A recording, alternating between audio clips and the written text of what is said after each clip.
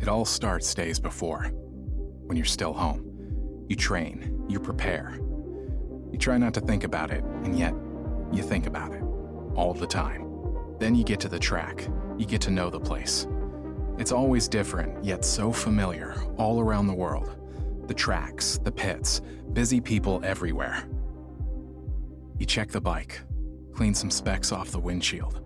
The bike sits there, like you, in apparent idleness, with an urge inside to hit the road. Engines start. The noise, the smell you know so well, a mix of gasoline, exhaust, and rubber, butterflies in your stomach. A wave of the hand. Rev it up. It's time to ride.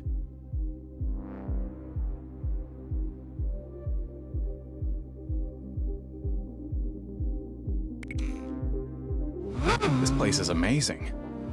A new racetrack, 3 variants. A sequence of corners, slopes, challenging braking points, all built from scratch in one of the most beautiful places in the world. And no expense spared. This is not a racetrack. This is a rider's dream. Let's play with this new toy.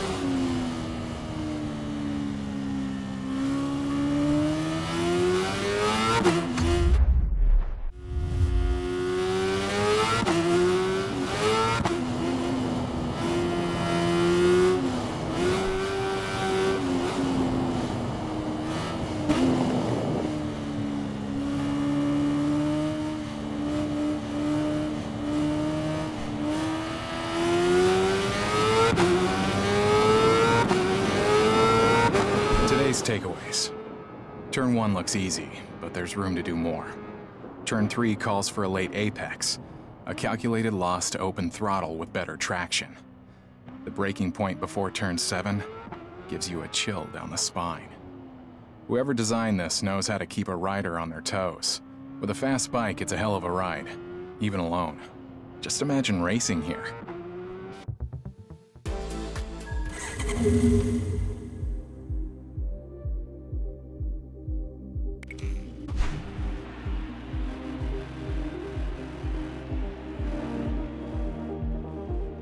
A track day alone is one thing.